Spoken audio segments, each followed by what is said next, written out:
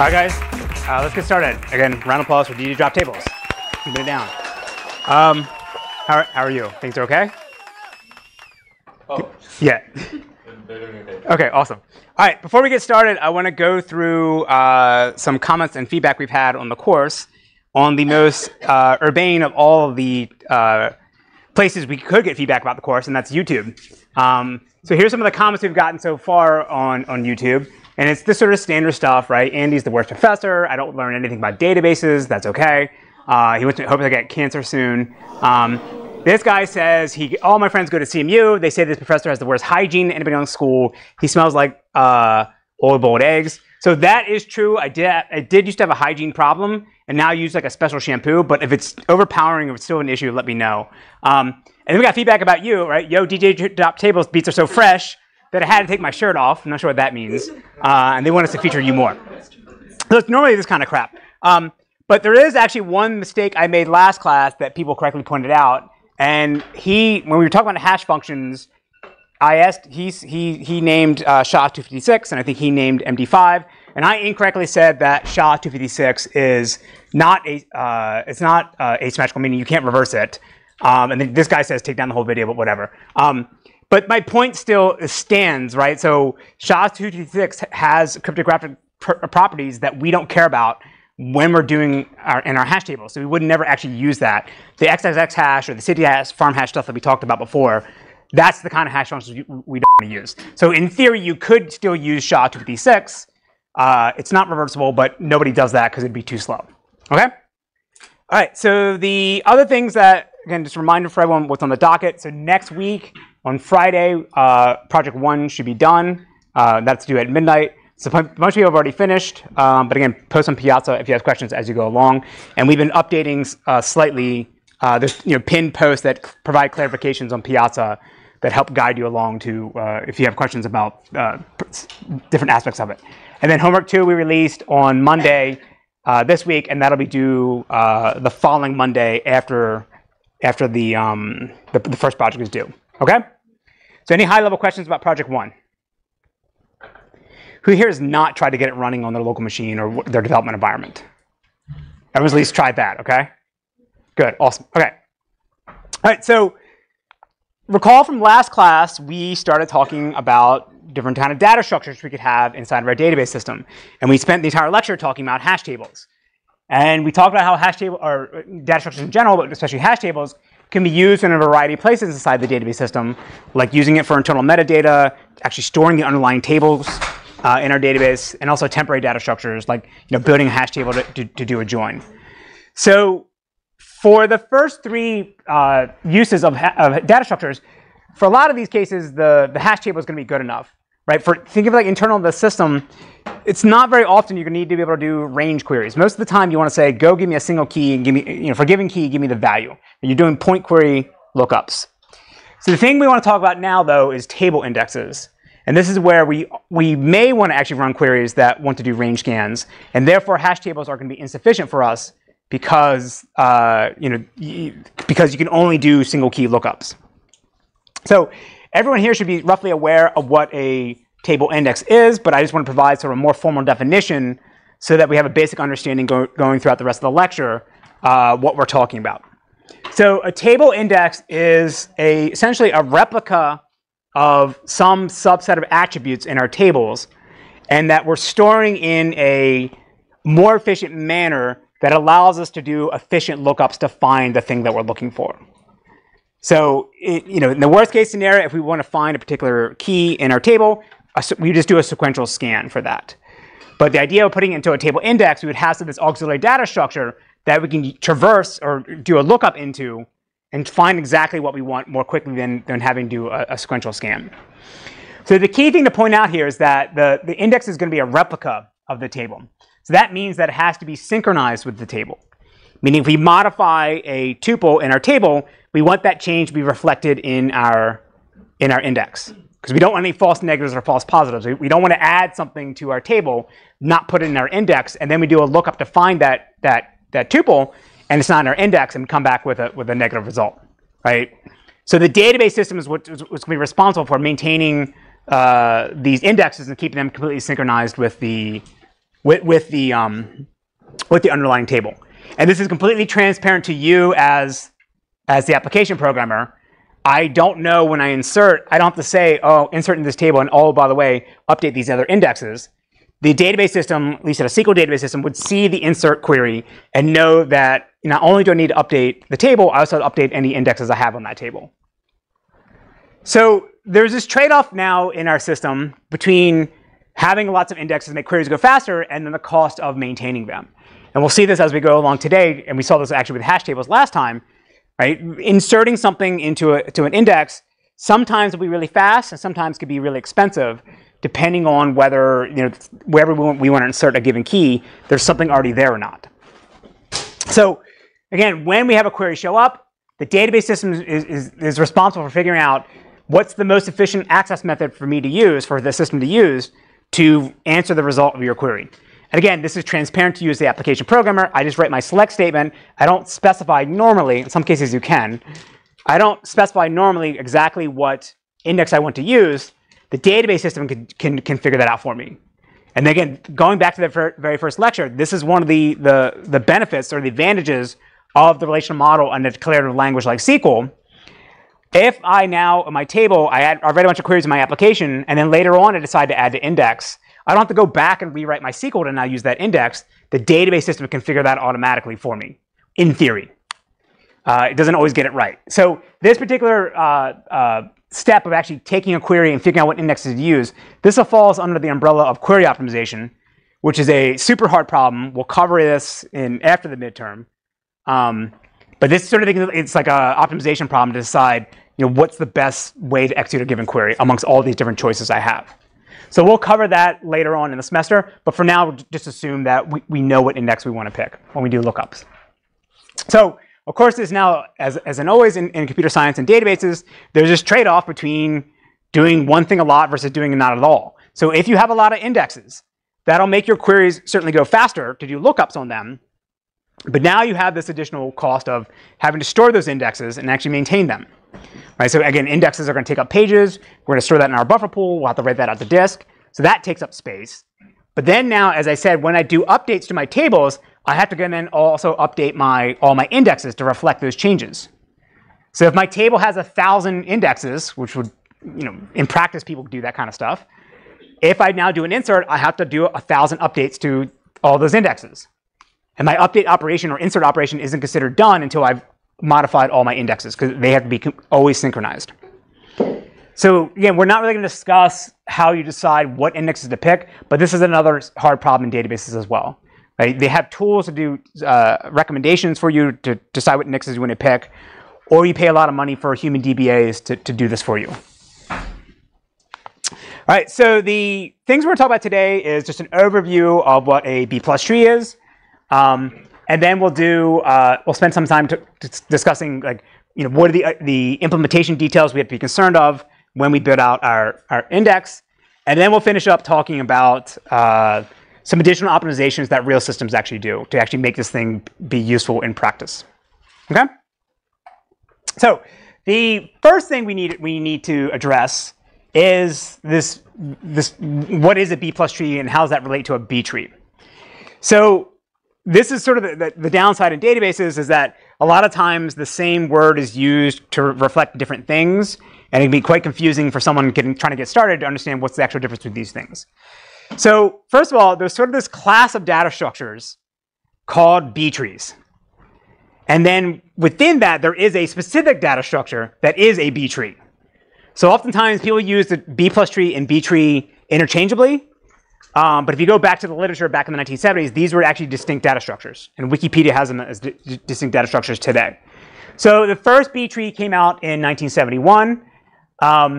Then the B plus tree came out 2 years later in 1973. There's no paper that describes what the B plus tree is. There's a 1979 survey paper that says, here's all the B plus tree or B trees that are out there. And oh, by the way, IBM invented the B plus tree in 1973. And supposedly there's a tech report that describes this, but you can't easily find it on the internet. And then during the 70s and 80s, there's a bunch of these other ones that are variants on this. The B star tree is a variant on the B tree. And then actually the B link tree came out in 1981. And actually, this was invented here at CMU. This is the paper that describes it. So this was written by Phil Lehman. That dude still works here. He's in the dean's office. So if you love this lecture, you can go talk to him. He loves, every time I see him, I always say like, oh, we discussed the B-link tree in my class. And he's like, oh, that paper's so right? So 40 years later, it's still around. So the reason why I showed these other trees is because we're going to focus on the B plus tree, but we're not going to, in a modern system, we're not going to use it exactly the way it's described in like the 1970s. We're actually going to borrow bits and pieces from all these other trees that have existed before, but now we're just going to call that the B plus tree. And again, a lot of times you'll see in database systems, they'll say we're using a B tree. I can almost guarantee you, or at least I've yet to see a system where they say they're using a B tree and it's not really actually a B plus tree. Like if you go look at the Postgres source code or Postgres documentation, they talk about using a B tree, but from as much as I can tell looking at what it's actually doing, it's really a B plus tree. So again, these words are used interchangeably. I'll try to say always B plus tree. I'll briefly mention what a B tree is later on, but in practice, this is what we care about. This is what we want to use in our system. Okay, so a B plus tree is a self-balancing tree data structure. So the B in B plus tree or B tree means balanced. And the idea is that it's going to keep data we insert into our data structures in sorted order. And that's going to allow us to do efficient searches, sequential scans along the leaf nodes, insertions and deletions. And we can do all this in log n. Again, contrasting this with the hash table in the best case scenario was O1. Worst case scenario was ON. In a B plus tree, because it's balanced, it's always going to be log n. And that means essentially no matter the distance from the root to any key in a leaf node is always log n, no matter how many times we delete and insert and change things around. So the B plus tree came out in the 1970s because they were trying to build a data structure that would make it efficient to do index lookups on hardware where the disk was super slow and memory was limited. So the B plus tree has this nice advantage of, compared to like a B tree, is that you can just scan along the leaf nodes after you traverse to the bottom, and you'll read everything in sequential order, or doing sequential scan along them. You don't never have to go back up, in general. Again, even though this was designed in the 1970s, it's still widely used today. And actually, even for faster disks and for in-memory databases where there is no disk, the B plus tree actually outperforms a lot of things. And it's still very, very useful. So this is the original paper. This is one that everyone cites, the ubiquitous B tree from 1979. And it's here in this paper they describe, or they mention that, oh yeah, there's this thing called the B plus tree from IBM, and it came out in 1973. And this is what normally people cite when you want to cite a paper for the B plus tree. So what are the properties we're going to have in a B plus tree? So it's considered an n-way search tree, meaning we can, within every node in our tree, it can have m different paths to other nodes, or up to m paths, not always exactly m. And again, it's perfectly balanced. We're going to the data structure maintains the balance over time as you modify the tree. And so by balance, I mean that again the distance from one leaf node or any leaf node to the root is always going to be log n. It's always going to be the same. The other thing we have to do is that we have to maintain this guarantee that each node is at least half full. So again, for the number of keys I can have in my node, I have to have more than half minus 1, half the number of paths in my tree, and then I have to have less than n minus 1. So n minus 1 would be a completely full node. So I always have to be at least half full. And then we'll see this when we start doing deletes. If I'm not, then I have to start moving data around so that my node is half full. And again, that's how they're going to guarantee this first one, that the distance is always the same. And then the simple one is that every inner node, which I'll describe in the next slide, if you have k keys stored in your node, again, you can have up to n minus 1. If you have k keys, you're going to have k plus 1 non-null children. You have k paths or pointers to k plus 1 paths or pointers to children below. Actually, quick show of hands. Who here has seen a B plus tree before? Very few. Good. Okay, good. Again, this is the best data structure for databases, so this is why you're here. All right, so this is the basic B plus tree. All right, and the layout is that, again, along the bottom, we have our leaf nodes. And then any node that's not a leaf node is considered an inner node. Now this tree has a height of 2, meaning it has 2 levels. So the inner node is also the root node. Right? There's always going to be one node at the top because that's how you enter into the tree. And then down here in the leaf nodes, we're actually going to have sibling pointers. So this is something that came from the B-link tree. So any inner node won't have sibling pointers, but any leaf node will. So now I can traverse to the bottom and scan along, and in any direction that I want to keep finding my neighbors, getting more data. So in the inner nodes, it's going to be this combination of keys and pointers. And so for the inner nodes, the pointer is always going to be to another node or null if there's nothing there. And then the key is just the whatever attributes we're building our index on, whatever we're trying to store in this. And then these keys are then used to determine which path you should go down as you start doing a search for a given key. So in this case here, for this first key, 5. So the path to the left of it, going this direction, will be for any keys that are less than 5. And then for the one that comes after it would be implicitly anything less than 9 or greater than 5. So if I'm looking for something, a key that's less than 5, I would look at this and say, well, I'm looking for key 1. 1 is less than 5, so I go down this path, and now I find my leaf node, and I try to find the thing that I'm looking for. The leaf nodes, the key value pairs are just the key, the same way they are up above in the inner nodes, but then the value can differ. We'll see this in a second. It could either be a record ID to a tuple. It could be the actual tuple itself. It doesn't matter. It's just that the inner nodes have pointers. The leaf nodes have data. So again, this is just to repeat what I just said. But then the way to think about it in each node, it's an array of key value pairs. And you're using the keys to determine whether if you're in the leaf node, whether it's the thing you want, or if you're inner node, whether you go left or right. So in general, but not always, the keys are always in each node are always sorted in whatever the sorting order you want, the correlation you want for that node, right? So my example here, we just sorted in numerical order, and so that's going to allow us when we jump into a node, potentially, depending how it's implemented, we can do binary search in each node and try to find the thing that we're looking for, rather than just having to do a linear search. But sometimes linear search is good too. So the contents of what these values are in the leaf nodes can vary depending on the database system. Again, it could be record IDs, it could be the actual tuples themselves, and we'll see some examples in a second. All right, so let's actually look to see how these leaf nodes are actually implemented. So again, logically, you just sort of think of it like this: that you have this array, and you alternate with key value pairs, and this is typically how a lot of textbooks show what a B plus tree node looks like. And so the first thing to point is, since this is the leaf node, we have pointers at the end and the beginning of our array to our siblings, right? And this would be a node ID or page ID to allow us to go in either direction. Or if we're at the right side of the tree or the left side of the tree, it would just be null. But again, nobody actually stores, no real database system would store their internal key value arrays for a B plus tree leaf node like this. All right, and these are just key value pairs, and these are just pointers. Typically, it's stored separately.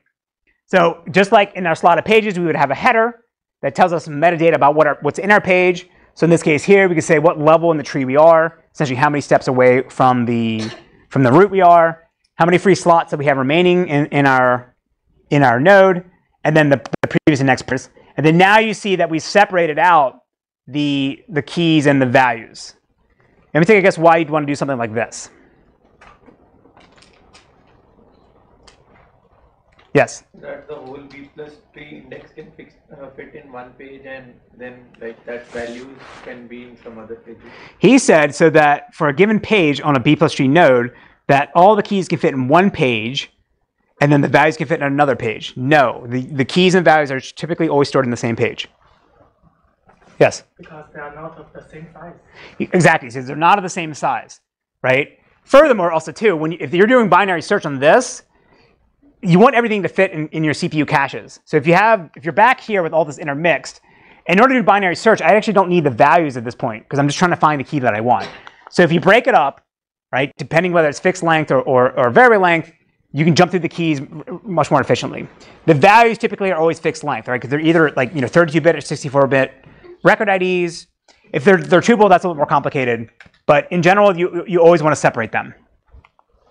Right? And again, the way it works is just whatever offset you are in the key array corresponds to some offset in the value array. So if I find a key I'm looking for, I'm going to offset 4, then I know just to jump to offset 4 in the value array, and that finds the thing that I want. So as I already said, the values can vary depending on the system. Some systems will just store the record ID. This is probably the most common implementation that people use. This is what Postgres does. This is what all the other commercial database systems do. What's more complicated, and we can talk about next class, is what does it look like when you actually store the tuples in the data? So think about this. Instead of having a table heap with my tuples and then a B+ tree that stores my primary key, and therefore I have to keep them in sync, what if they were just merged together, and the leaf nodes was actually the tables the tuples corresponding to our primary key. So now when I want to do a traversal to find a particular key or particular tuple, instead of having to do, in the first case, I traverse the index, get a record ID, then do a lookup in the page table and find that, and then go scan inside that block to find the tuple that I want. What if, as I do the traversal, when I land in the leaf node, there's already the data that I want? So MySQL and SQLite are probably the two famous ones that do this.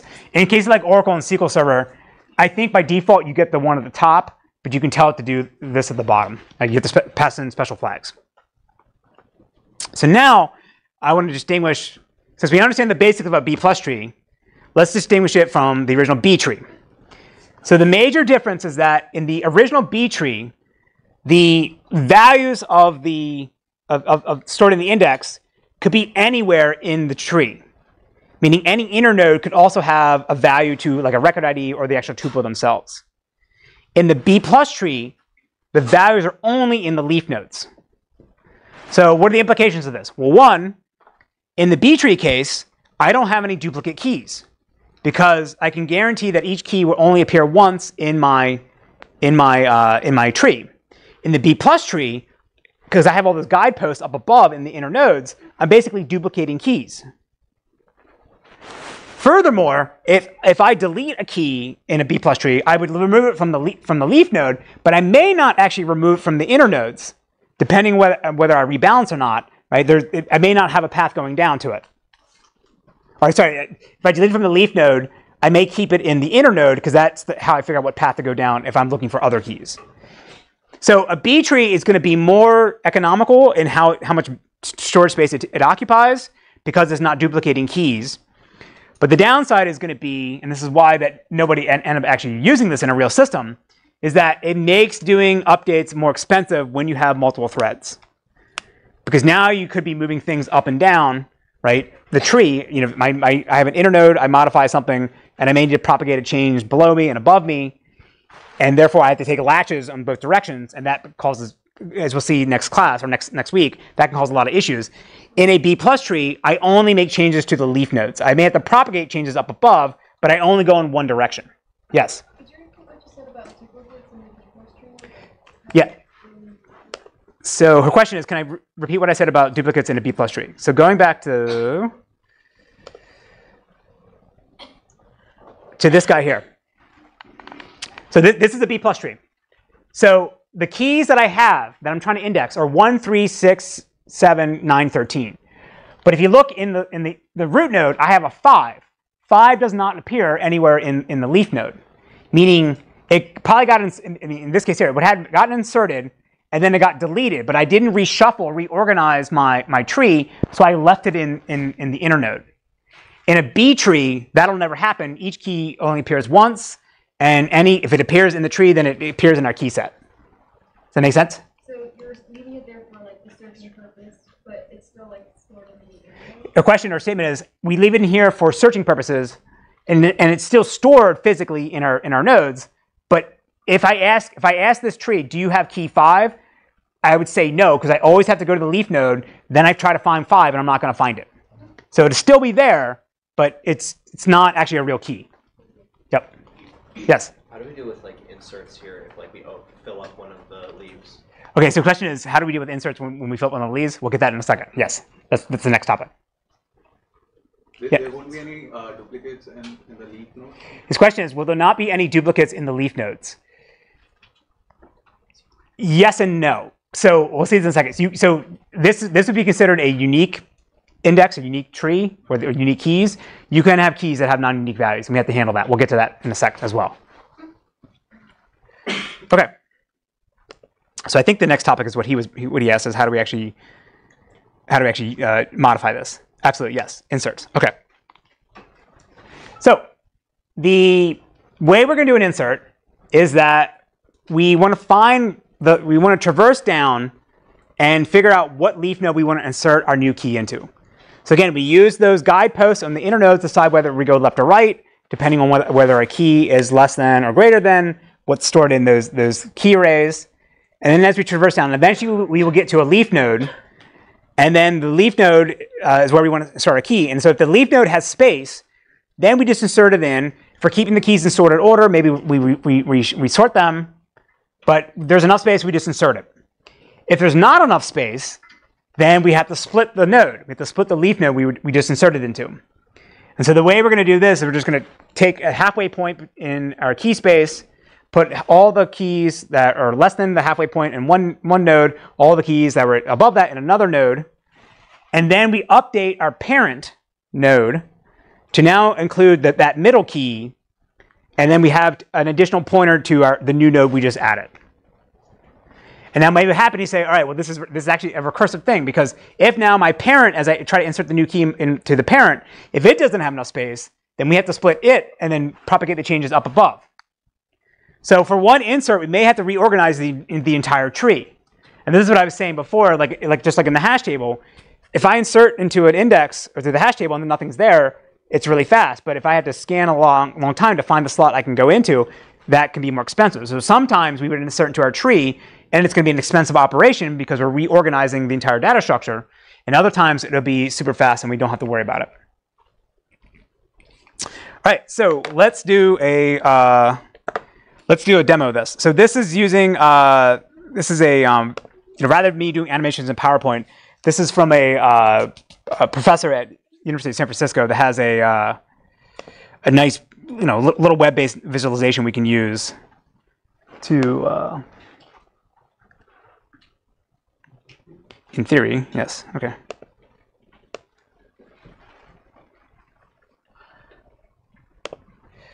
Right, and I'll add a type remotely. All right, so we'll do a max degree of 3. So that means that the max number of nodes we can have is 2, or sorry, keys in each node is 2, and it can have at most 3 paths going down. So we insert. Can everyone see that? You insert 2. There's a visualization. Question. Yes. Could you repeat again for the degree part? So the degree says the number of paths coming out of it. Yeah. So degree of 3 means I have most 3 paths coming out of me if I'm an inner node, yeah. And therefore I can store at most 2 keys. Because and the reason is again, so going back to what we showed in the very beginning. Question: why did I set it to 3, or why is it that way? why they're only going 2 keys? So again, this has a degree of 4. So it's always the number of passes is the number of keys plus 1. So I can store 1, 2, 3 keys, and this guy has to have a right pointer and a left pointer, right? And he has to have a right pointer, but that's shared, and there's a 1 at the end. So there's 4 paths coming out for 3 keys. Okay? All right, so is there a way to make this look better? Well, let's just keep going and see how it goes. So it's down over there. So I've only inserted, I think it's the demo. I've only inserted 2 keys, or 1 key. So right now it only has one entry in it. So now I'll insert, I have my mouse. We insert 6. Right? So again, it had space in that node, so I was able to insert it. And now I insert 4. And at this point, it has to split because it can only store 2 keys. So it split in half, put 2 over here, 4 and 6 in its own node, and then it took the middle key 4 and moved it up as the new root. And again, I have pointers going down to both of them. So now do insert in 5. Right, that can fit over there, accommodate just fine. So now I insert 5. What should happen? Right? It'll say, well, 5 is greater than 4. It's greater than or equal to 4, so I know need to go down this direction. But I can only store 2 keys in this node, so I'm going to have to split this guys and then rebalance everything. So hit enter, right? 4 goes down there, puts 5 there, right? It split the node, put 4 in the middle over here, 5 and 6 over here, and then put 5 up because that was the middle key. And now we have pointers going to this node, the middle node here with 4, and that one 5, right? So again, this is recursive. As I keep inserting more stuff, and I keep splitting, I have to keep splitting the changes up. Yes? What if we have duplicate keys? So he says, what if we have duplicate keys? So actually, I don't know whether this will matter. So I should insert 4. But 2 4s. Yeah, it did that. So there's different ways. Sorry, how do I? It's the resolution that is jacked. F11. No. How did I do that? Sorry.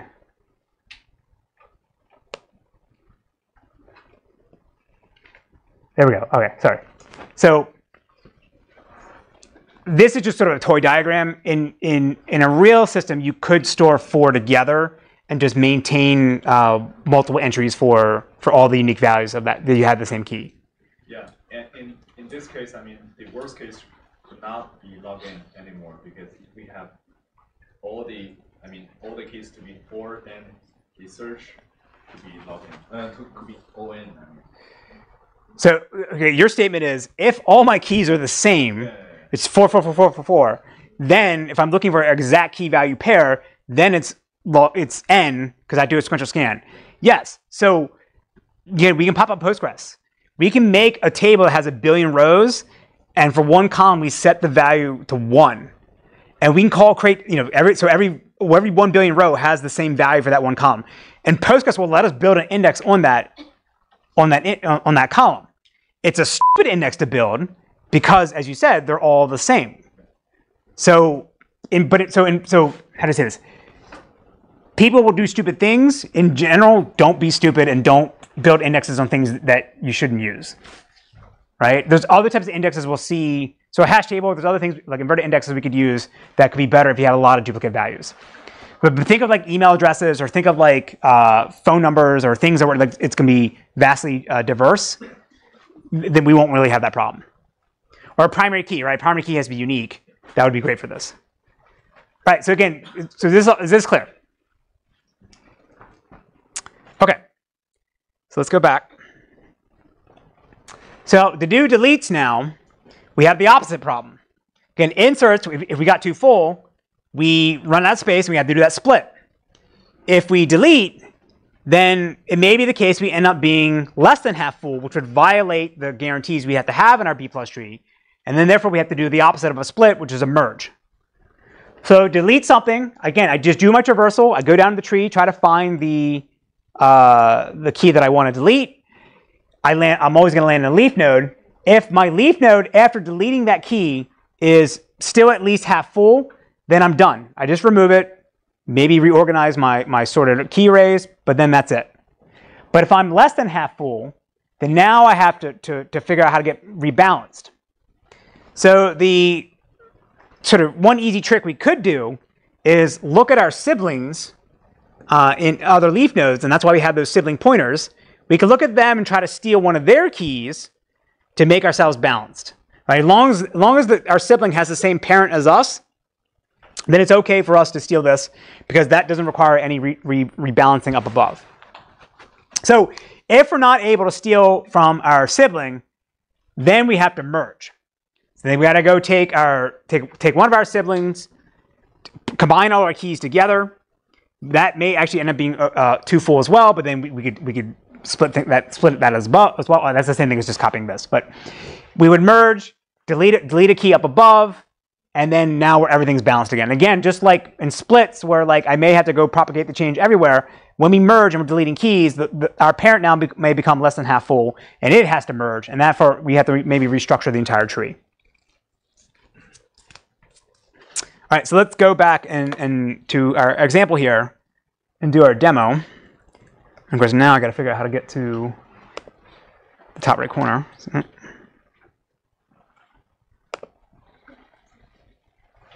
So we just maintain the siblings in the leaf nodes only? Correct. His question is, do we maintain the siblings only in the leaf nodes? Yes.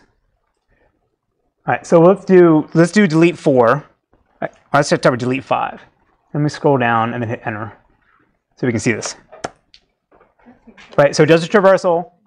Oh, that was insert. Shit, sorry.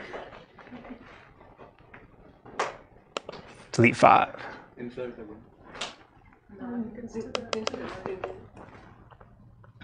Yeah, that's insert, that's delete. Again, sorry for the low resolution. All right, so let's delete 5. In this case here, it should find both of them. I just only found one of them, so let's delete the other one. Goes down. That's fine. Again, at this point here, both these nodes are still more than half full, so that's fine.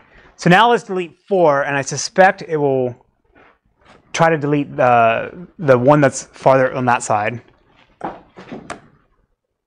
Go down, right, found that, deletes that. Again, that node is now half empty. I mean, it has to have at least one. And because it was empty, it merged everything and decreased the height of the tree. Yes? Only the leaf nodes have sibling pointers, then how would form a merge? His question is, if only the leaf nodes have sibling pointers, then how do you actually do this merge? So the way it works, basically, think of a thread going down. It can maintain a stack of what nodes it visited as it goes down. And we're actually going to need to do this when we do what's called latch crabbing or coupling. As we go down, we take latches in case we need to reorganize everything. And so I have to know I have to hold latches up, when I go down somewhere, I have to hold the latch of my parent in case I need to reorganize whatever I'm doing down below, so I don't release it until I know I'm safe. So I know how I got there. Yes? There are two siblings, so there are two siblings to the left and to the right. So which Yep. one should we choose? His question is, if there's two siblings to the left or the right, which one do you choose? It depends. Right? Typically, you choose the one that has the same parent as you. Actually, I think you have to, actually. But if you're if you were in the middle, yeah, these guys have the same parent. So you say you want to reorganize this, you could choose either left or right. It doesn't matter. Let's see what this one does. So if we delete 4, that should take it out of the middle. And then now I delete 2, and it's going to pick either left or right. Okay, actually, it can only have one or two, so it went empty, and that literally it. We can increase the degree of the tree, but it doesn't matter. It'd still be correct. And so this one also, this diagram shows the sibling pointers going in one way. You can have it go in both directions. You have to do extra work to make that happen, but you can do that. A lot of times, again, for simplicity, you could just have it go in one direction, but then you can't do order by in descending order and go the other direction if you want to do scans. Right? Pretty straightforward. Of course, getting the details of the deletes and inserts doing that split and merge is actually very difficult in practice. And we'll see in next week how to actually make sure that when we're reorganizing the tree, that we're thread safe and we don't have any integrity issues. All right. So in practice, the research shows that the typical fill factor for a real tree on real data is about 67 to 69%, meaning the amount of data storing in your nodes that's actually real is up to 67% of it is actually useful data. So typical capacities you can have, when for the 8 kilobyte pages, with this number of pages at 4 levels, you can basically store 300,000 key value pairs, right? So you can index and get in log n time to any one of 300 million keys fairly quickly. And most of the data is again going to be stored on the leaf pages, as you would expect, right? Because as you add more keys, you start to fan out, and most of the data is going to be stored in those leaf nodes. All right, so let's talk about some other things you can do with these indexes. So there is this concept of this notion of what are called clustered indexes. And so I said in the beginning that the table heap for a database is unordered, meaning we can insert tuples into any page in any order. We don't have to follow the temporal order of how things got inserted. But there may be some times where we actually want to have the data sorted in a certain way, like for example, like the primary key. So these would be called clustered indexes. So you can define an index when you create a table. You can define what's called a clustered index, and the data system will guarantee that the physical layout of tuples on pages will match the order that they're sorted in the index. So this is useful for certain things like, if I'm doing a lot of lookups within exact ranges of the primary key, if I know my tuples are stored in the same order that primary key, now when I traverse to the leaf node, within a small number of pages, I can find all the data that I need. If I'm not sorted on the key I'm doing my lookup on, then every single record ID I could have could point to another page, and I could be doing a bunch of different random IOs to go read the data that I want. So not all database systems support this. Some database systems, you get this by default, like MySQL, by storing the tuples in the leaf nodes themselves. It is a clustered index. So it's guaranteed to have on the pages on disk, the tuples are sorted in the primary key order. In the case of MySQL, if you don't define a primary key, they'll make one for you. Right? They'll have a synthetic like row ID or record ID that's transparent to you, but that's how they use to figure out where your tuple is actually located.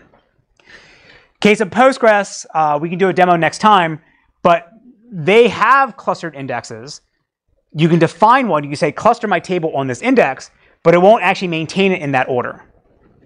Meaning it does the sorting once, stores it on disk, but then over time it can get out of order because it won't do it for you automatically. And when we talk about multi-version concurrent control, it'll become very clear why this is the case for them. So let's talk about how we can do some lookups on our B+ tree. So again, because things are in sorted order, we can do fast traversal to find the thing we're looking for.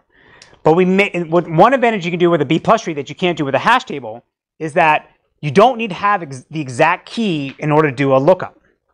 You can have actually some part of the key. So let's say a real simple example, I have an index on attribute ABC.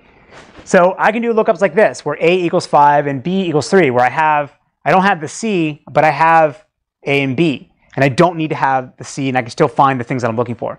You can't do that in a hash index because think what would happen. I would take this 5 and 3, try to hash them together without the C, and that's going to jump to some random location that's not what I'm looking for. You can also do queries where you only have maybe the middle guy, right? You don't have the prefix, you don't have the suffix, you just have the middle key. Again, you can't do that in a hash table. So not all database systems support this. Pretty much everyone supports the prefix one, where you have at least the keys in the order as they're defined for the index. Not everyone can do this middle one here. Actually, I think maybe only Oracle and SQL Server can do this. So let's look at a little more concrete example. So let's say we have an index that is defined on two columns or two attributes. So this would be called like a composite key. So instead of being on for one column, it's actually two columns combined. And the order of how we define our index will determine what kind of queries we can do on them. So again, if I'm trying to do a lookup on say to trying to find key AB, well, in that case, I have both attributes that I've defined in my key. So now I can just do a straight comparison of look at the first key and then look at the second key and then determine whether I want to go left and right. So in this case here, A is less than or equal to A and B is less than or equal to C. So I know to find the key that I'm looking for, I go down this path, do whatever search I want to do in my node, and then I can find the entry that I want. Let's say, though, now I want to do a prefix search where I only have the first element of my composite key, but not the second one. So again, I can just look at the first key, or first attribute of the key. A is less than or equal to A, so I know that the starting point for what I'm looking for has to be down in this direction, so I go down here. But now I'm going to do a sequential scan across my node and going across the leaves to find all the entry I want up until I reach a key that is less than or equal to my key A. So in this case, as soon as I find one that starts with B, I know my search is done, and there's not going to be anything else remaining in the leaf nodes that would satisfy my predicate. So this one, again, this one's pretty easy, or not easy, but a lot of data systems can support this one. The hard one is this, where you only have the last element and not the first one. So the way you actually end up implementing this is you try to figure out, at least in the top, in the root node, which which portions of the tree do I need to look at? It could be something, that there's something could be there. So in this case here, I know that no matter what I have for the first value, it's always going to have to be less than C for the second attribute, the second value. So I don't need to look at this guy over here. I only need to look at these other ones. So essentially what you just do is you end up doing multiple index probes or multiple traversals and substituting different values for the thing that you don't have. So you would look at the top and say, well, I know I have an A, I have a B, and I have a C. Well, there's nothing for this C that I would find over here, so I can skip that. So let me now do a lookup in these guys, and I substitute the star with an A. And each one of those is a separate lookup. And then you combine them all together and produce the final result. So Oracle calls this skip scans. I don't know what other systems call them. Yes? Like, for the one on the right, couldn't there be a DB? So, like, wouldn't that match? Like, how do you know you're not? Like, in this example, like, you know, but ahead of time. Feels like it's greater than. Yeah. Yes, you're right. That's wrong. But yes. So you would include that, but it's each one of those, it was a separate traversal. And you're just filling in the values. Whereas like in this one here, the main point I'm trying to make is like this one, like for this one and the first one, I had to do one traversal and then I found the thing I was looking for. This one is you have to probe down multiple times and you fill in the values. Thank you, I'll fix that. Okay. So let's get to the good stuff. So we know what a B+ tree is now. Let's talk about actually how you want to build it and make this thing actually useful. So there's this great book, which I think is free. At least if you Google it, it shows up free. I don't know whether that's true or not. There's this great book written a few years ago by Gertz Graffi, who's a famous database researcher. He's going to we'll talk about a lot of the stuff he's done for query optimization later on. But he wrote this book as like all the modern techniques and tweaks and optimizations you can do in a B+ tree in a real system. So we're going to cover some of these things. And actually, it's a really light read. And well, it was. And like it covers all the really important topics in a way that's easy to read. So we'll talk about how to handle different node sizes, how to do merging, how to handle variable length keys, the non-unique keys, what they asked about, and then internode search, how to do better searches inside the node. So in general, you can think of a node in our B+ tree as just like a page in our table, right? So the size of the node could be the same as a page size. In practice, though, it doesn't have to be. And depending on what kind of hardware we're storing our database on, we actually may want to have even larger page sizes or smaller node sizes or smaller node sizes. So it turns out the research shows that the slower the disk you have, that you're storing your index on, your tree on, the larger the node size you want.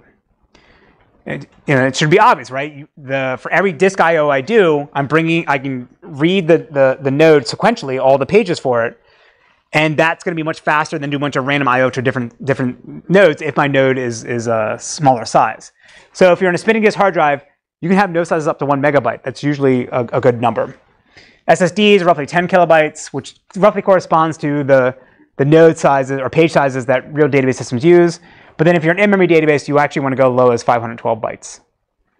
And so this is another good example where we talked about how in our buffer pool, we could have one buffer pool in our system for index pages and one buffer pool set for data pages, and we could set them to be different sizes. So I could set, if I'm on a slow spinning disk hard drive, I could have a buffer pool for my B+ tree pages and have them be 1 megabyte, whereas my data pages, I'll keep them at 8 kilobytes or 16 kilobytes. The optimal size can also vary depending on what kind of operations or queries you're doing on it.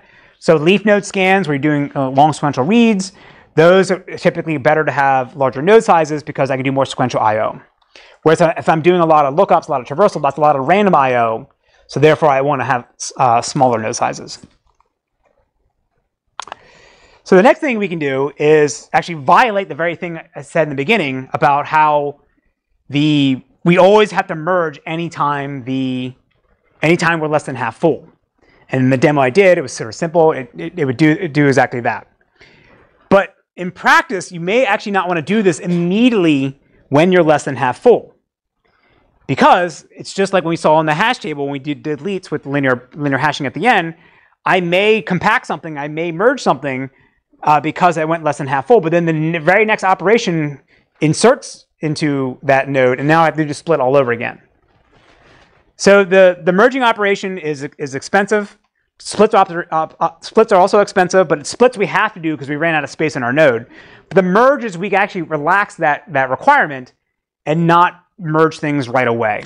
So it gets slightly unbalanced over time, and then in the background we can have like a garbage collector or something go through and do rebalancing.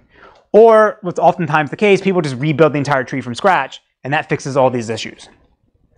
So a lot of times you see this in high-end commercial enterprise systems. They'll shut the database down over the weekend because they're going to rebuild all their indexes, and that's essentially what they're doing. They're rebalancing everything because it wasn't always merging correctly. Anytime you see like a bank says they're down at 3 a.m. on a Sunday in the morning, this is one of the things they're probably doing. All right, so now we want to talk about how we actually want to handle variable length keys. So again, everything I've shown so far, we assume that the key is a fixed length and the value is always fixed length. And in practice, the values will always be fixed length.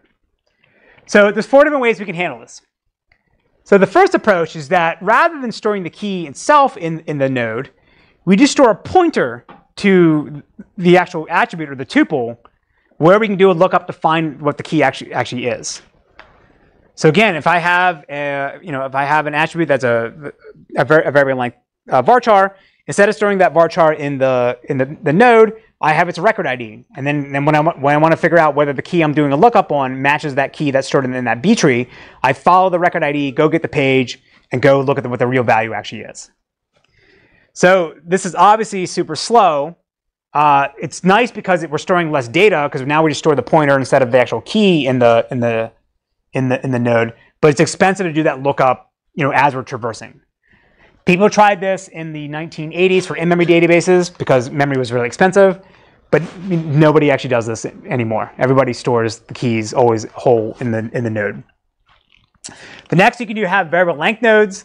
This is basically allows the size of a node can vary based on what's stored in it. But we said this is a bad idea because we want our page sizes to be always the same in our buffer pool and on disk, so we don't have to worry about doing the bin backing problem to decide how to find free space to put in what we want to store. So nobody does this one as well. The next approach is to do padding, where basically we look at what the attribute is that you're trying to index on, and we say that whatever the max size it could be, no matter what key you give us, we will pad it out with either null bits or zeros to make it always fit exactly our node size. So everything is always nicely aligned. So some systems actually do this. I think Postgres does this, and we can look at that next time. But again, it's a trade-off. I'm wasting space in order to store things. So this is why is also too, it's super important to make sure that you define your schema correctly. Like if I'm storing email addresses, which are maybe 32 characters or 50 characters, but I set the varchar size to be 1024, if I'm padding it out up to 1024, even though most of my emails aren't that big, then I'm wasting a lot of space. Yes? What do you do if you're just keeping strings in general here because you just define the maximum size of strings always? It's just defined in the schema as opposed to So for that, sorry, say it again. Sorry. Just in general, because these aren't necessarily C strings where they have to L and L terminator. Correct. You always define the length. Yeah. So when you call create table, you can define varchar and you define the length in it. You don't have to put it in. I don't. Different systems default to different things, but in practice, you always want to say this is the max size of what I actually can store. Right, and then so varchar is supposed to be variable length. So even though say the max size could be 32, if you give it a 16 character string, it could in theory store that more compactly. Some systems do different things. Some systems actually, if you say it's a char, where it's always going to be that size and it's always padded out, they actually just store that as a varchar. So logically, you don't care. Underneath the covers, they can do different things. And MySQL was always the worst offender. So if you say the max size of a string is 16, and you give it a 32 character string, it'll store it. It just truncates it silently for you, right? So Postgres and other systems will throw an error, but the database system should enforce that correctly. Same thing for index. To build an index, we have to be told, here's the attributes in our tables you're indexing, so we know what their type is, we know what their max size is, and we can pad out as needed. All right, what's probably more common is to use an indirection map, where we'll store pointers for our keys inside of our sort of key array, but the pointers are just actually two offsets in our node themselves rather than to some arbitrary page. So it would look like this. So we have the sorted key map. So again, this is sorted. These are just pointers or offsets to down here, but these are sorted based on the values of the keys. So to be very clear, the keys themselves, not the keys corresponding value, but the actual string that we're trying to store, right? And so just like in the slotted page layout for tuples, we're going to grow from the end to the beginning, and this side grows from the from beginning to the end. And at some point we get to full. Actually, I think this has to be fixed size, so we have to set a degree ahead of time. So, but if I don't run out of space for what I'm trying to store here, then I can have an overflow page that's chained to this. So again, this is just an offset to whatever the key is. So now if I'm doing binary search, as I'm jumping around this array, I jump down here to see what the actual key value is. So what's a really simple optimization we could do to make this go faster? In the back. So is the sorted key map stored as a vector or a linked list? If it is stored in the linked list, then His statement is it a statement or a question? Do we store this as an array or a linked list? It's always stored as an array. if you do some insertion or deletion to this key map, you can take all and Okay, so his statement is, I'm storing this as an array or a vector. Vector is just a wrapper on an array. If I now do insertion or deletion, that's going to take on. Or yes, but again, like this is just within the node itself. So the size is not that big, right? So fan out of like maybe 32. So I have 32 elements I need to keep sorted. I can do that in cache. That's very fast. So like when you are moving down, always you compare when you have to compare with different keys, you like compare that key first going to the pointer place and then compare. Correct. Yeah. So say I'm doing binary search. So in this case, binary search is just just do linear search. So I just scan along and I want to see does the key I'm looking for match what I have. So I have to follow this pointer, which again it's just an offset. It's in the same page. So it's going to be maybe 16 bits. I follow that offset to jump to where this is, and then I do my comparison. And if it doesn't match, then I jump back and do the same and jump down here. And so just like in slotted pages, where the tuples don't have to be sorted in the order as they're laid out in the page, in the same way they're sorted at the slot array, this variable length data at the down here can be in any order that it wants. I just know how to I know how to jump to it based on this. For non-leaf nodes also we do the same thing. His question is, for non-leaf nodes, do you do the same thing? Yes. This is for variable length data in any node. So this is sort of a micro optimization. Going to disk is always the most expensive thing. But a really simple thing we could do is just recognize that since this is only 16 bits in general, I have a lot of space up here. So maybe I just take the first character of every string and just embed it inside up here. So now when I'm scanning along and trying to find the thing I'm looking for, if my key doesn't match exactly the first character, then I know I don't need to traverse down and find it. So again, this is all going to be in memory. This is like avoiding cache misses in making the binary search and making the search on this run faster. So again, this is a micro optimization. Avoiding disk is always the major thing that we care about in this course, but this is a really simple trick you can do to speed this up. Yes? What if there are two persons whose names start with the same letter? Again, so it's like, what if there's two persons that name start the same letter? Again, you'd have to, depending on what you're looking for, if you want to find exactly one, you find the first one and you're done. If you need to find anybody, you have to go to both of them. Right? I mean, same way here, right? For this one here, I'd have to, if I'm trying to find, everyone's different here, but if there's like Paul and Prashant, who's my PhD student, I would scan down here, find Prashant, then actually go to the next one to make sure that one doesn't have the same, doesn't have the same thing as well. But this will work only if your sorting is based on the names. Like you can define sort functions also, right? Like which map the strings to certain numbers, and those are used. Okay, so he's talking about collations. So so I'm showing lexicographical ordering, alphabetical ordering for this. There in high-end database systems, you can actually define arbitrary sort orders. Everything still works the same. Then what will you store there? You're talking about like dictionary codes. We're not even talking about that. I can have different sorting based on whether it's Unicode or what language I'm using. For that one, you have to, again, the data system would know this is how the sort order is. So it would know what prefix if it wants to store up in here. Again, the high level idea is still the same. Yes. I want to double check. So, like, if we have k plus 1 degree, that means we have at most k keys. Correct. And then when we want to explore something. So let me repeat what he said. So he said if you have k keys, you have at most k plus 1 pointers to other things. And then you explore all the k keys to find out the potential one that you want to go through. You want to use. Not necessarily. For simplicity, yes. You just scan along the keys and do a linear search. And then, so the time complexity should be like k times login instead of login. And so his statement is that really the complexity should be k times log n. Yeah. Yes. That's a constant we can throw out. Because the log n is the maximum number of page IOs I have to do to traverse. That's always orders of magnitude faster than doing the cache line lookups here. Remember I said in the very beginning, here's the storage hierarchy. Anything above memory we don't care about. We can throw away. It's the disk IOs is the real killer, and we got to avoid that. Won't we do binary search? We'll get to that in a second. Okay. All right, so now to get to the other thing that people asked about is how we handle non-unique indexes. Well, this is the same thing we talked about in hash tables. There's two basic approaches.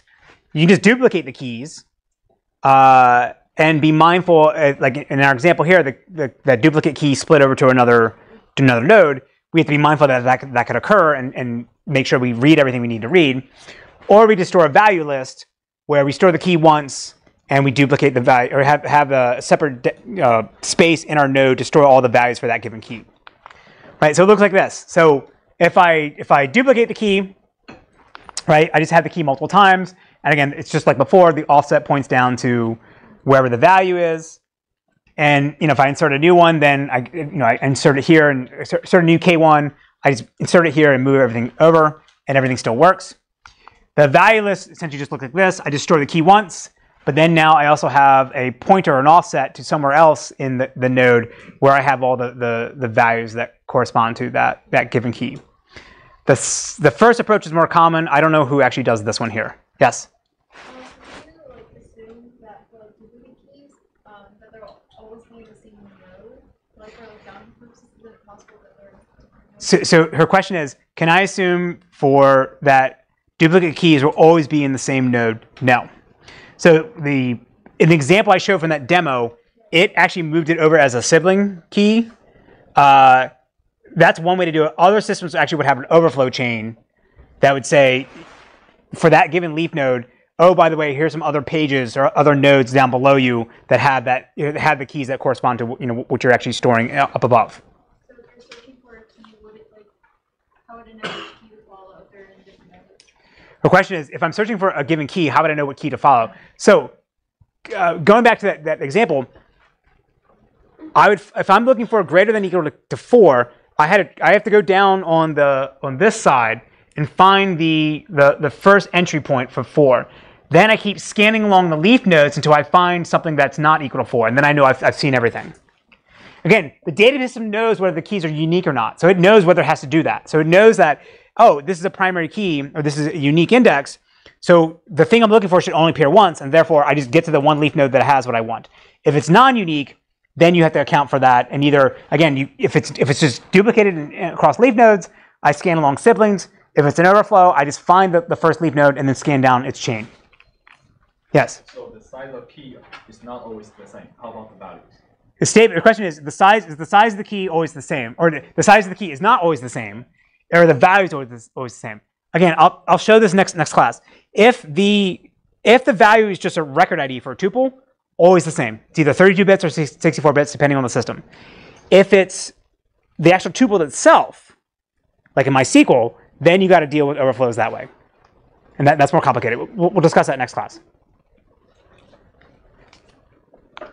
All right, again, we've already discussed this briefly, but I'm going to show that there's different ways to do searches within the node. Again, as I'm traversing the nodes, traversing the tree, I have to do a search on the key array to find the thing that I'm looking for, to decide whether there's a match that I want or whether I need to go left or right.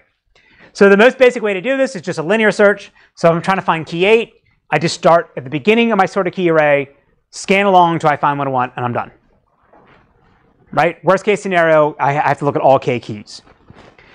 Binary search, if it's sorted, then I just find the middle point, jump to that, figure out is that less than or greater than the key I'm looking for, or the one I am looking for, and that tells me whether I go left or right. In this case here, I'm looking for 8. I land on 7. I know 8 is greater than 7, so I can jump over here. Then I take the halfway point of that.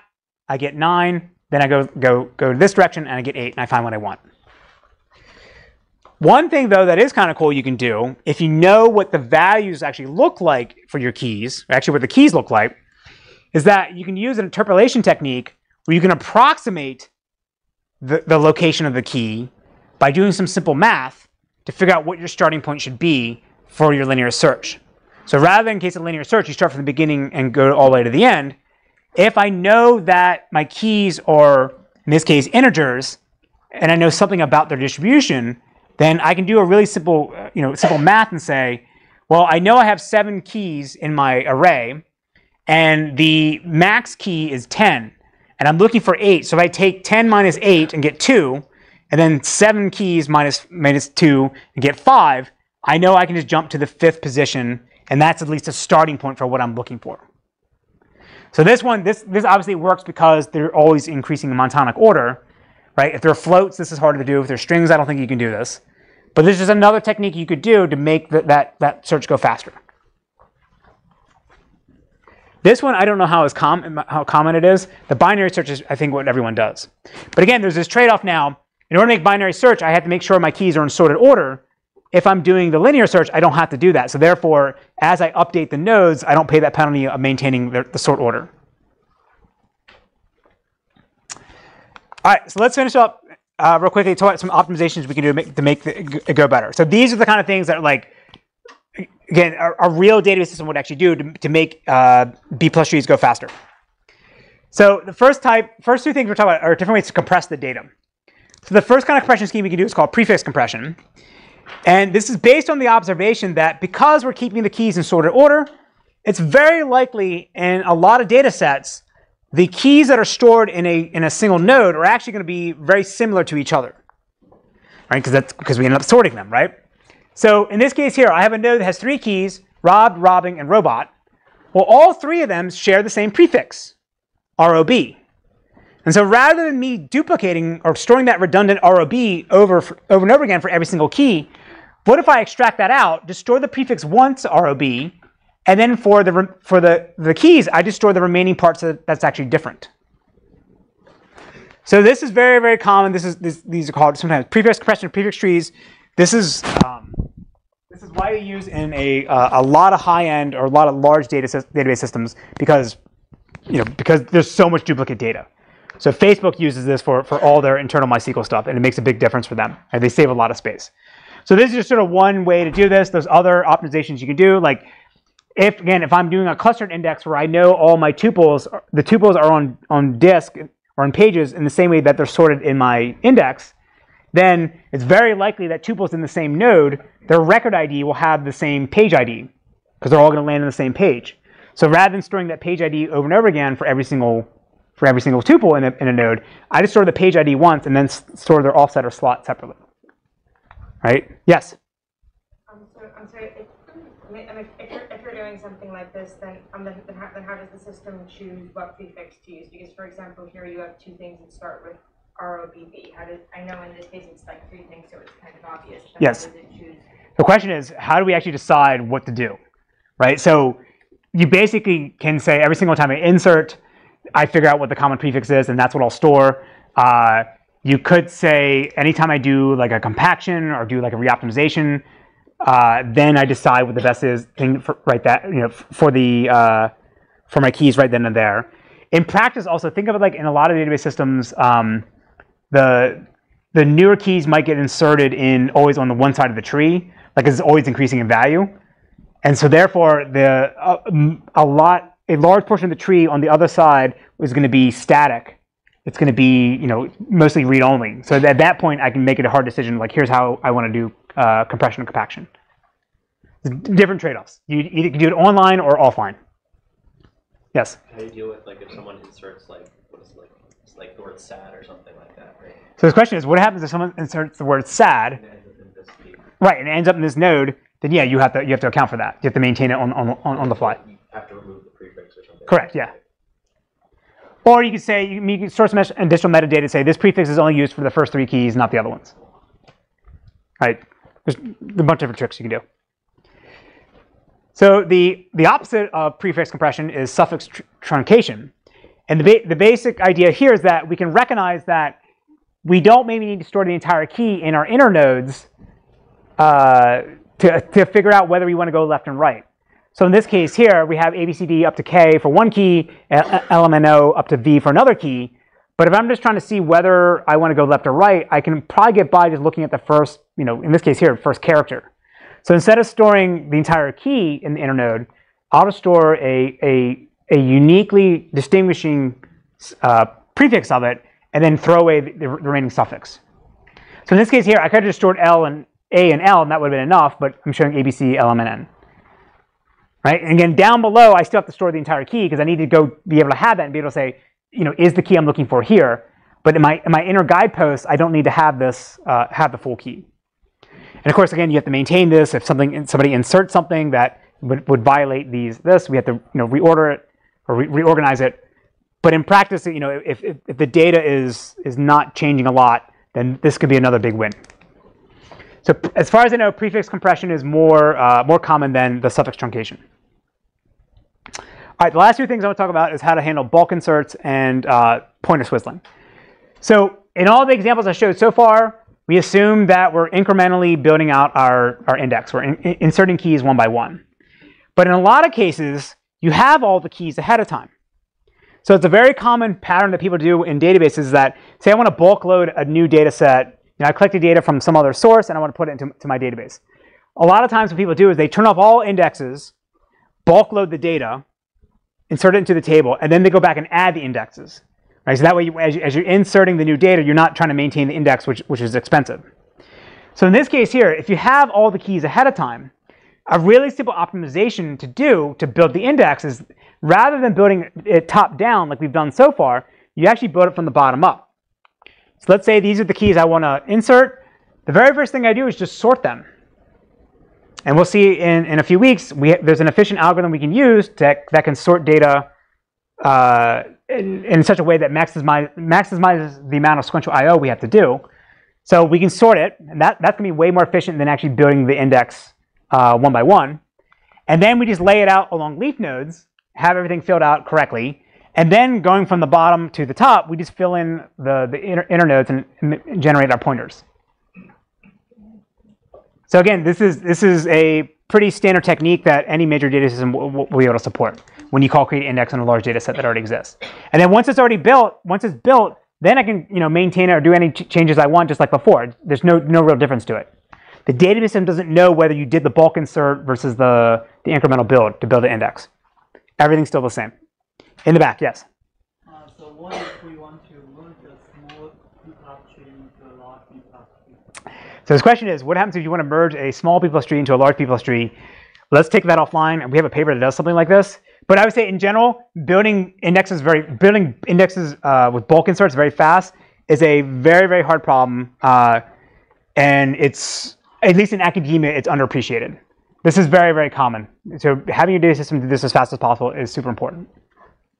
So let's talk about that afterwards. All right, the last thing I want to talk about is called pointer swizzling.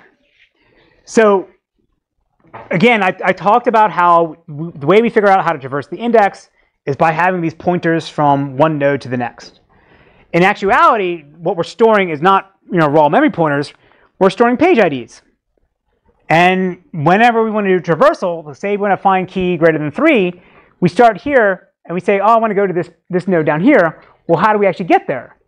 Well, in the root node, I'm storing a page ID for this index, and now I got to go down to the buffer pool and say, hey, I have page 2. If it's in memory, if it's not in memory, go get it for me, and then give me back a pointer to it. So then I go get now my pointer to it, and now I can do my traversal. Same thing as I'm scanning along here. I want to get to my sibling. My sibling is page 3 because that's what's stored in my node. I got to go down to the buffer pool and say, give me the pointer for page 3. So as I'm traversing, I keep going back to the buffer pool manager and saying, do this conversion from page ID to pointer. And this is really expensive because I had to protect my hash table in my buffer pool with latches, and therefore, I'm going through a bunch of steps just to get this pointer.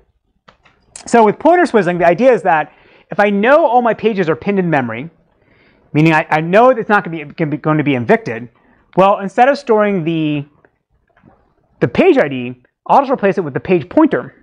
Because I know if it's pinned, it's never going to move to a different memory address. So now when I do traversals, instead of doing that lookup to the buffer pool, I have exactly the page ID, the page pointer that I want, and I can go get exactly the data that I want. And I don't have to go ask the buffer pool. Of course, now I got to make sure that if I evict this thing and I write it out the disk, I don't store the page pointer, because when it comes back in, that's going to be completely different. So you don't blow away the page ID entirely. It's just you have a little extra metadata to say, here's the pointer you really want, not the page number. So you may say, all right, when would we actually be pinning these pages in memory? Well, maybe not for the leaf nodes, but at least for the upper levels, the root and maybe the second level, those things are going to be super hot because I'm always going to have to go through them to get down to the leaf nodes. So maybe it's not that big of a deal for me to pin those pages, and then they're going to be relatively small compared to the size of the entire tree. And then I can use this optimization because I know my pointers are always going to be valid. So this one is actually very common. Pointer swizzling is used in pretty much every major system. Okay? All right, so to finish up, the BP list tree is awesome. Hopefully I've convinced you that it's a good idea to use this for your if you're building a database system. Next class we'll see some additional optimizations for this, and we'll maybe do some demos with Postgres and MySQL. But then we'll also talk about 2 other types of tree-based indexes we may want to use. Tries or radix trees, which are going to look like B trees but slightly different because we're not storing entire keys. And then inverted indexes will allow us to do full key searches. Any questions? Hit it. Oh yeah, coming through with my shell and crew. 2 cents for a case, give me St. Nas brew. In the mix of broken bottles and crushed up cans. Met the gals in the jam, oh I'll dry. With St. Ides in my system, crack another, I'm blessed. Let's go get the next one and get over. The object is to stay sober, lay on the sofa. Better yet, down my shoulder. I'll be Tim, stressed out, could never be son. Ricochet jelly, hit the deli for a cold one. Naturally blessed, yes, my rap is like a laser beam. The bones in the bushes, St. Ides, feel like canteen. Crack the bottle of the St. Ides, sipping through those who don't realize the drinking ain't only to be drunk. You can't drive, keep my people alive. And if the saint don't know you from a can of paint,